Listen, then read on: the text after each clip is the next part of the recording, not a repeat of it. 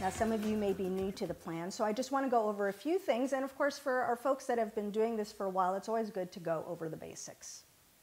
Diets don't work. They just don't. Counting calories never worked. So I want you to lose that mindset, and what I want you to know is that your weight and your health is just your chemical reaction to food. And when you find the foods that work for you, you are going to feel your best and the pounds are going to fly off. In fact, the average weight loss in a month is about 9% of your body weight. And you are eating till you're full every day, and I'm gonna make you exercise a lot less too. Wine, cheese, and chocolate, part of the diet. This is a lifestyle. This is the way for you to live.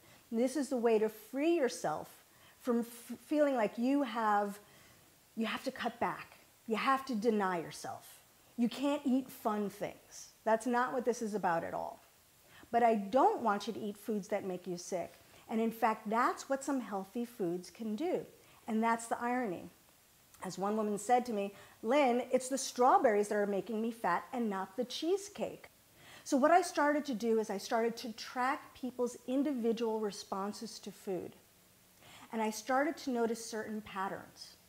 I started to notice that 85% of the people I was working with were gaining weight, and a lot of weight, in reaction to healthy foods like salmon, black beans, yogurt, oatmeal, strawberries. It wasn't making sense, but I couldn't deny what I was seeing. So by the time I'd worked with around a few hundred people, I actually came up with a template, and that's the reactive food list that you know. 85% of the people aren't going to do well with Greek yogurt, 70% with green beans, 60% with red peppers, right? So you're denying yourself foods, you're plugging these foods in on a daily basis, thinking that you're doing the right thing, and you're beating yourself up, wondering why your body isn't responding. The plan will help you understand why. It's a systematic protocol that's going to guide you days 1 through 20, testing you on the foods you eat. What I want you to do is understand your chemical response to food. And once again, when you understand that your weight is just your chemical reaction to foods, you will never have to diet again. So I don't want you to think that there's something wrong with you and your magic pill has stopped working. We're just going to give you a tool that you can use for the rest of your life. So here's the basic premise on how foods cause inflammation and how digestion slowing down can make us sick and overweight.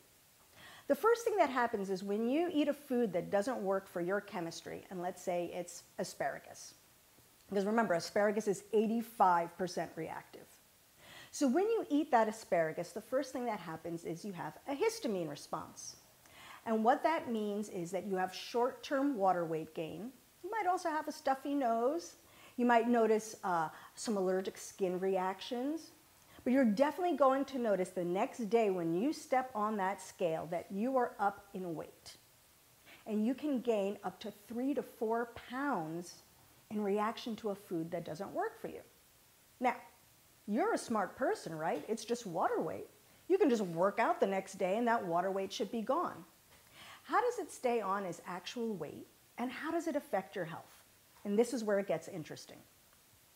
When you have heightened levels of histamine, the next thing that happens is your cortisol levels shoot through the roof. And heightened levels of cortisol enact long-term fat storage. So now that asparagus, which caused short-term water weight gain, is staying on as actual weight. But the fun doesn't stop there. Because when we have heightened levels of cortisol, the next thing that happens is it starts to screw around with our hormones. So in men, it's going to usually shunt testosterone production, and in women, usually progesterone production. Now, we have our hormones flow all over the place. Great, so now we're moody and poochy and probably craving a lot of carbs. But these hormonal fluctuations do a couple of things. The main ones that we're going to address is, one, it attacks thyroid function. And your thyroid is your master gland for your metabolism. 2, it's going to kick up yeast. And yeast is going to start to affect our microbiome, our gut. Now, 70% of your immune system is in your gut. The majority of your serotonin production, your feel-good hormone, is in your gut.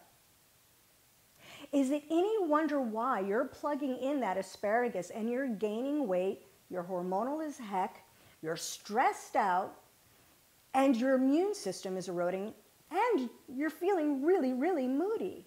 It's the asparagus. It's not the fried calamari. By the way, fried calamari happens to be lower reactive, so just keep that in mind when you're testing. Okay, so identifying these healthy foods that you're plugging in on a day-to-day basis, that's the issue. You're not expecting to lose weight from margaritas and nachos, so I'm not going to say don't have the margaritas and nachos. The issues may be the egg white omelet. The issue may be the Greek yogurt. The issue is that you're listening to people, you're listening to health experts, trying to do the healthiest thing, and your weight and your health isn't responding. And you're beating yourself up, thinking there's something that's wrong with you. There's nothing wrong with you. What I want you to know is you gaining weight is your body saying, please don't feed this food to me. And if we can just step away from that minor annoyance, from that number on the scale, there could be nothing more awesome than your body giving you these signs every single day. Don't feed this to me. It could be bloating after a meal. It could be a headache. It could be joint pain. It could be depression. But it's always going to show up on the scale. And the plan is going to teach you every single day how to determine what works for you.